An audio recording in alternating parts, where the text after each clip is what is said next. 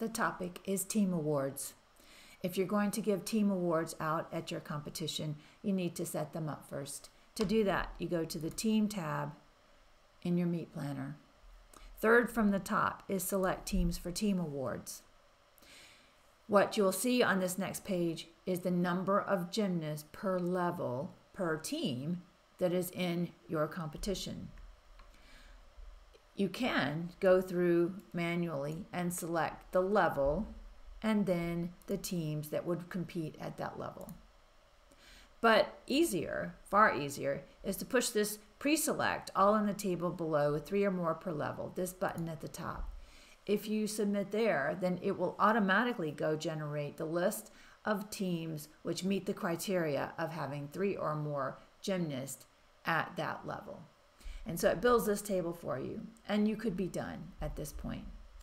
But what if there's a team that doesn't want to participate in team awards? Then you can scroll down back to that table that I had just shown you.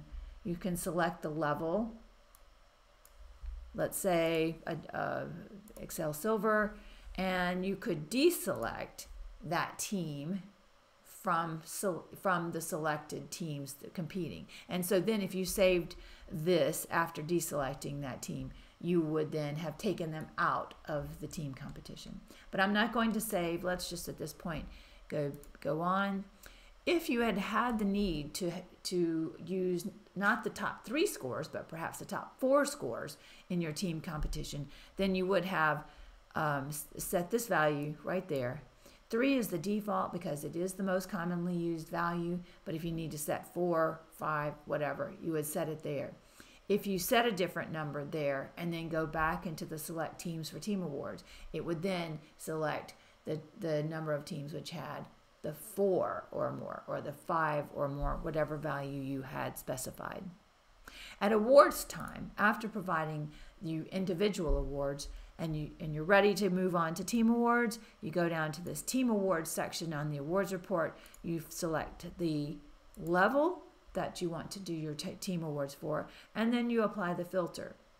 If you had all of your levels, like a particular level contained within one session, or you selected it, your sessions by age group, so you want to go across all of the sessions with that level before giving, the winner, right? Then you would say across all sessions, you want to then say use all of those sessions to calculate that award report. But if you had created your sessions by team, so not by age group, then you might have said, well, I want to consider this session only. So I want to only go for one session.